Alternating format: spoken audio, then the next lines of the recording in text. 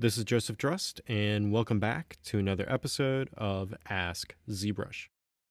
So we had a question sent in asking, what does the Morph UV Timer preference do inside of ZBrush? So to start off, I just have ZBrush loaded up, and I have the earthquake model here loaded in. And the question is referring to the slider that's located in Preferences, Interface, Miscellaneous, and it's this Morph UV Timer slider right here. So what does this slider do inside of ZBrush? So this slider controls the speed in which a model will be transformed to its UVs when you press the Morph UV button.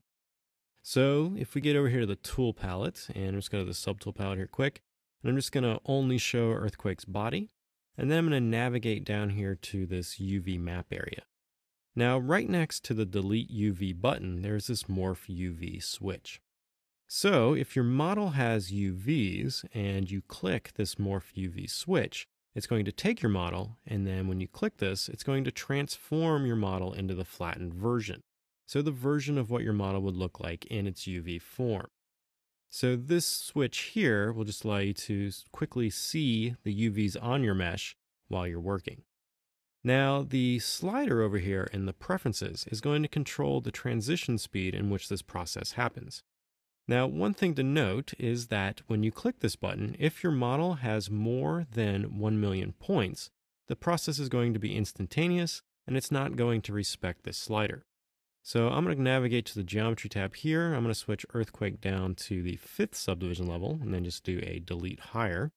And now if I go back to this UV map area and now click Morph UV, you're going to see it's going to transition like so, but you're going to be able to see that process take place. So you want to make sure that in order for this timer to work, that your model contains less than 1 million points.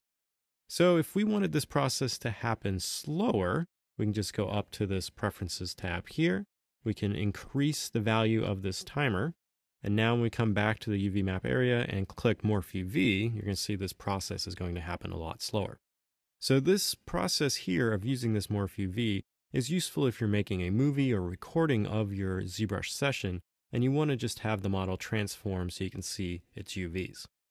So if you increase the slider value, it's going to make this process a lot slower. And then if we come back up to Preferences here, after this is done transforming, and now we decrease the slider, say around 1. Now we click it again, the process is going to happen a lot faster. So that is all the Preferences, Interface, Miscellaneous, Morph UV Timer slider is doing inside of ZBrush. If you have any other questions related to ZBrush pipelines or processes, please use the hashtag AskZBrush on Twitter. Happy ZBrushing!